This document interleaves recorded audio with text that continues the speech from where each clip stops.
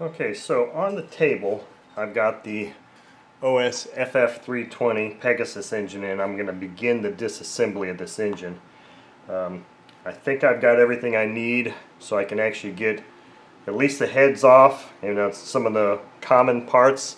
One of the things I always like to do when doing an engine of this complexity or a twin is I'll get Tupperware containers, and these are brand new, and these are all labeled 1, 2, 3, 4 for each of our cylinders, so that I can keep these components the same, and then I'll have 1 or 2 of these unlabeled where I can keep general common or centrally located pieces.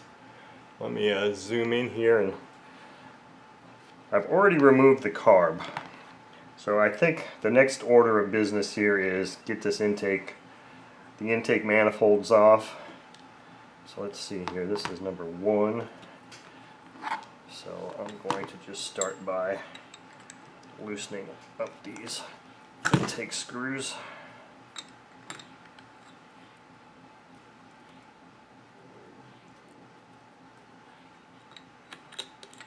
Am I even getting on this one? Yeah.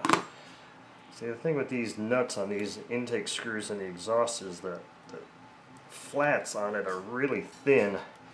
And even though this is a Sato wrench and it's pretty thin, it's almost just not quite thin enough. But you know, they have supplied wrenches with these that came with this engine for this purpose, but they're so thin then that they get hard to use because they don't really give you the grip you need.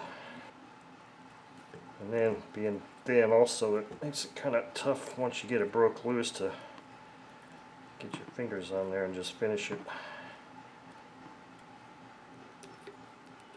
Okay, each of those lock nuts is back. Now this is cylinder 1 here. Let's see if I can just pull this out like this and just hopefully pull it straight out. That goes in 1. This is 2. 2. 3.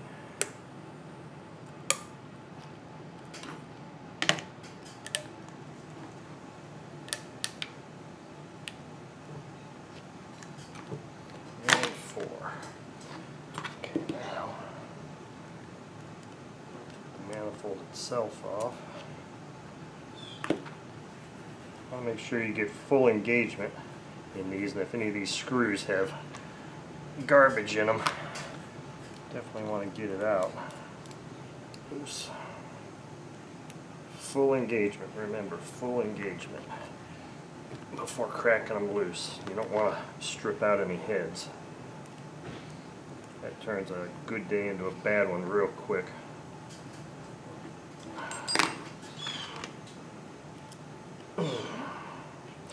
Well,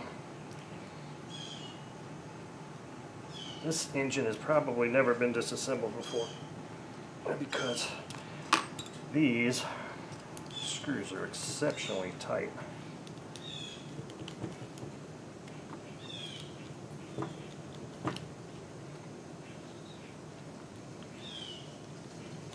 Now I have not heated this engine up at all.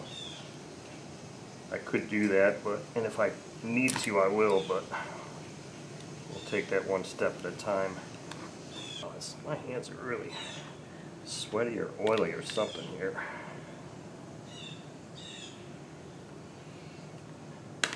Common bin. And there's our intake manifold. Now, I did not pull these rubber things off. I can do that at a later time. I'm just looking to get to the disassembly at this point. Now, I guess I could zoom this in a little bit more if it's of interest. Okay, next, got the intake manifold off. Next, get this thing off here. So you might see that there's some white stuff on this prop nut. What that is Teflon tape.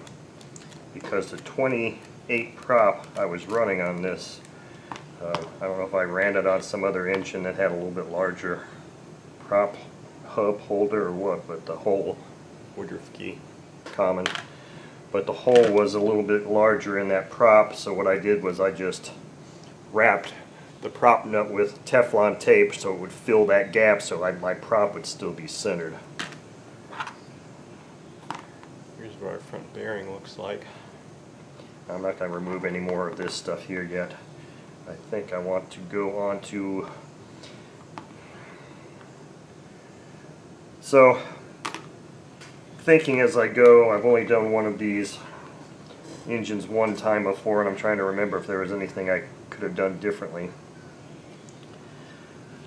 I think the first time I took the top of the head off, but this time I think just for the hell of it I want to try just taking these 4 screws out and pull this whole head sleeve assembly out first, and then put these aside individually and do those individually, and that way I can at least make sure I get the pistons off and the connecting rods. So to access these screws, I've got a hex key that has been cut down. It has been modified from doing this kind of stuff before with Sato engines and these. And you really need it to be cut down so that you can get in here, because you need this L-bend like this to break loose the fastener. But I've already got a bunch of sweat dripping in my eyes because it's hotter than, or not hot, but humid out here. It's not the same working in the garage as opposed to an air-conditioned room. Okay, that one's broke free.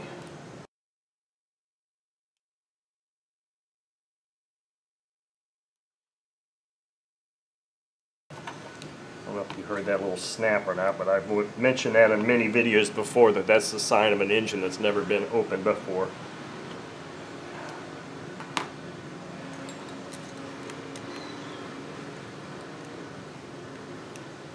This is cylinder number 1. Good thing I've got the manual so I can keep referencing that, because my marker is wearing off.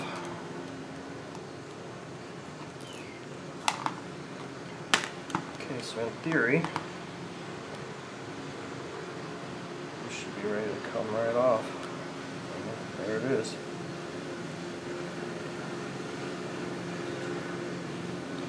A little bit of carbon buildup in there. We'll put cylinder head number 1 in here. Pull off.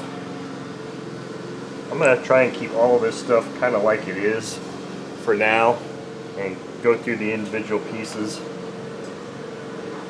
later on. Now here's probably where I made the mistake of taking that hub off.